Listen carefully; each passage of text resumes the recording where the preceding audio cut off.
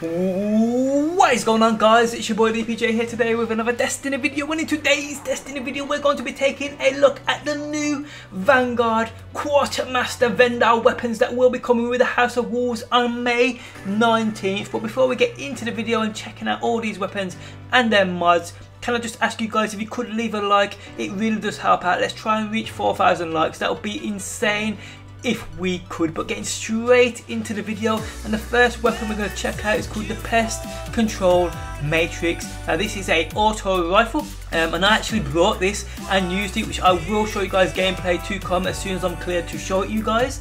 Its mods are, well, as we know, you can ascend to a 365, you can reforge it with a gunsmith, and like every primary weapon you can buy from across the tower vendors is a kinetic damage weapon.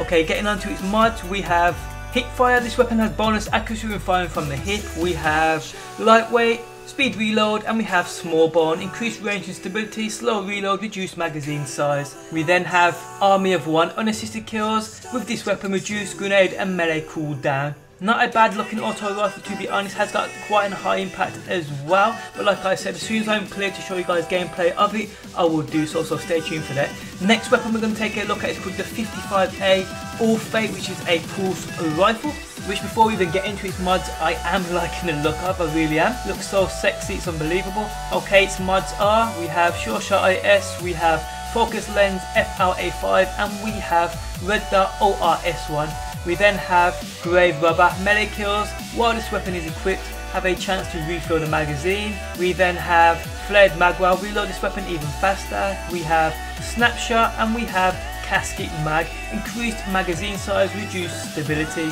We then have Hidden Hand. This weapon gains better target acquisition.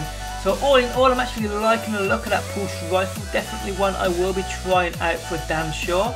The next weapon we're going to take a look at is the 1/1 Sinus Feet. Don't quote me on the pronunciation of that, I'm usually wrong, and I probably am with this one. Now it is a scout rifle. Let's just take a look at its mods. Looking quite unique in itself, as you can see as well. Okay, so its mods are, we have Quick Draw IS, we have Focus Lens FLA5, and we have Red Dot ORS. We then have Battle Runner. Kills with this weapon grant a brief boost to the sprint's top speed. We then have Single Point Sling, Explosive Rounds, and Small Bone. Increased range and stability, slower reload, and reduced magazine size.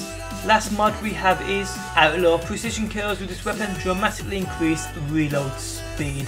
Okay, the next weapon we're going to take a look at is the Give-Take Equation, which is a fusion rifle.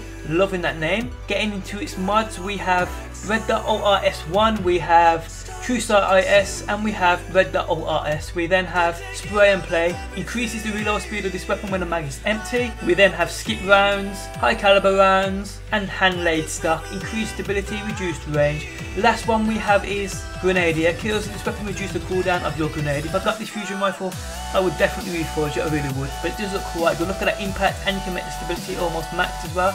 Not bad whatsoever. Okay, next up we're going to take a look at is called the Amplified GOD6, which is a sniper rifle which looks incredible. It really does. Look at that, it looks fucking sexy.